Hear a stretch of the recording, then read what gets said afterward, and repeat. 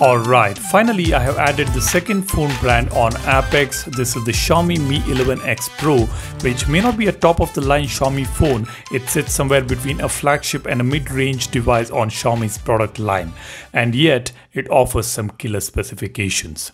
Now, as you all know, we do a lot of Samsung One UI reviews, Samsung app update reviews, etc. I always wanted to explore other brands and see how well they optimize Android with their skin. Are they as good as One UI or better than One UI?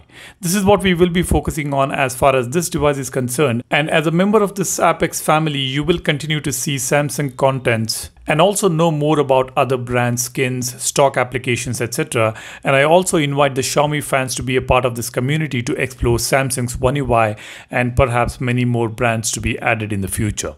Now, coming to this device, this costed me about $400 US or 30,000 Indian rupees with no cost EMI option as well. I found this to be a fantastic deal for the purpose I am buying this phone for. This was launched in the month of May this year itself. Now let me share some information about the specifications on this device. This comes with 6.67 inches Super AMOLED 120Hz panel with HDR10 Plus, and the peak brightness here is about 1300 nits. Believe me guys, the display is really gorgeous. With 120 Hz, it is buttery smooth and it's a pleasure looking at this display. Now, as far as the processor is concerned, we have got Qualcomm Snapdragon 888 5G, which is a 5nm chip, and this is paired with Adreno 660. The device I have here is 128GB with 8GB RAM. We also get an option of 256GB with 8GB RAM. As far as the camera specs are concerned, we have got 108 megapixel wide angle, 8 megapixel ultra wide, and 5 megapixel macro. All these three lenses are sitting on the camera module at the rear. They are capable of recording 8K at 30 fps and 4K at 30 or 60 fps. The selfie camera is 20 megapixel. We do get stereo speakers here. I wouldn't say it sounds great, it's kind of mediocre, and you can also feel the vibration on the back of this phone when you play something loud. Now coming to the battery, this device gets 4520 mAh battery with fast charging 33 watts. As per the Xiaomi's claims, 100% charge is possible in just 52 minutes.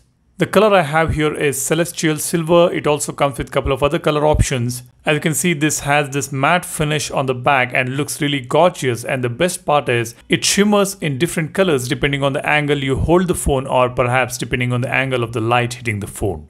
These are some amazing specifications we have here on this device, and while we get all these, there are a few compromises such as Gorilla Glass 5, no IP rating, no headphone jack, etc. I would say these are not deal breakers at this price point. I would compare a Galaxy A72 to this phone, which also offers some amazing specifications. The A72 offers IP ratings, AMOLED panel, stereo speakers, good cameras, but it rocks Snapdragon 750G with Adreno 619, which is a bummer. So both these devices have their own advantages and disadvantages.